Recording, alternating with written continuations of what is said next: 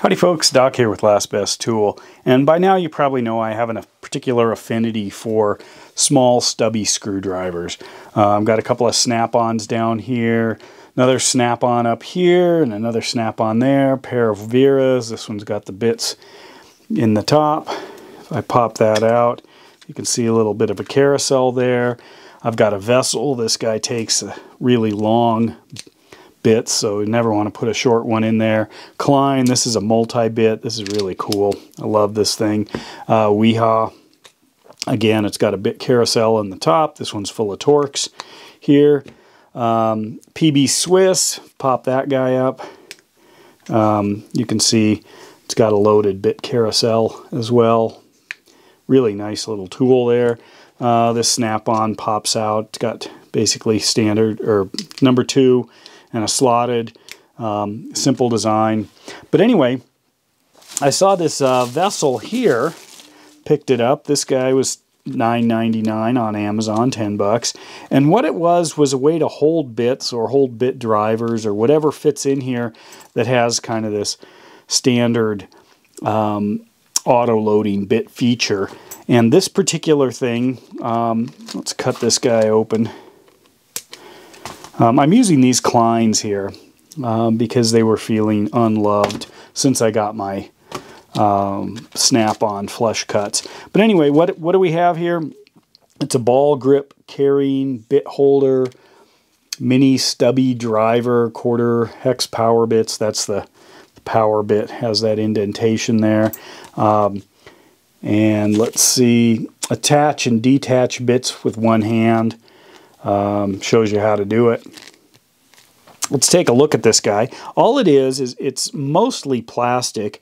It's got a rubberized surface here, and this is a kind of a simple ring, except watch how this operates.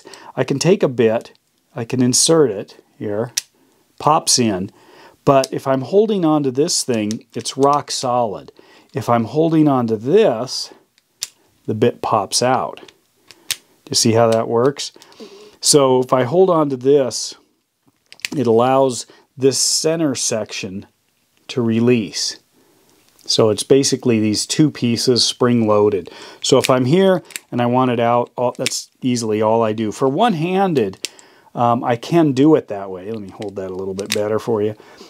So I can grab onto the bit and then slide that out. So it is possible one-handed. And it's also, this won't come out accidentally unless you grab onto this red ball, and then it just snaps right out. So it's an interesting thing. But it is also a very small driver.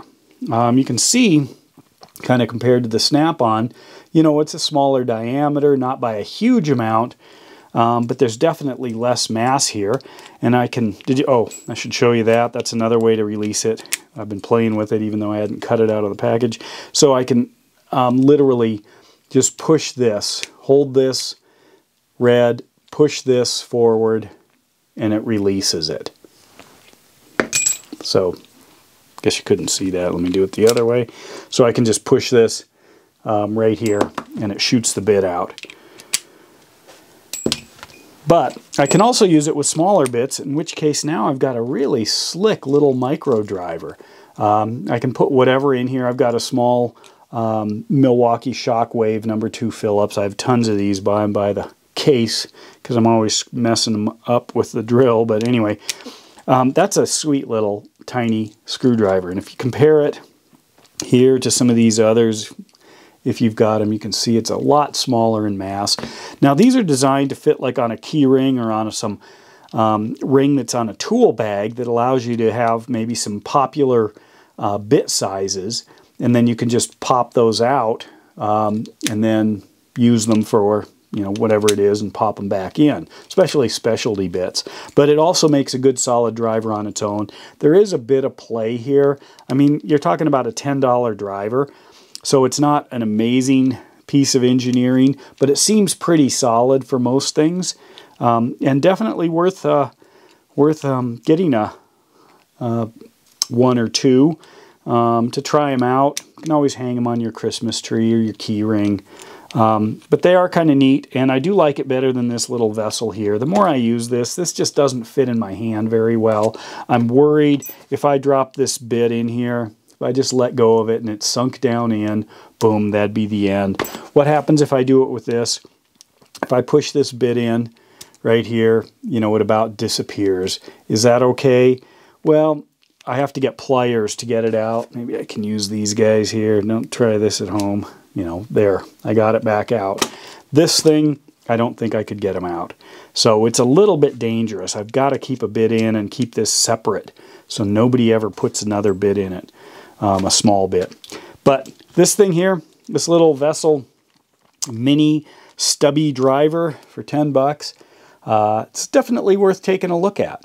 And with that, Doc out.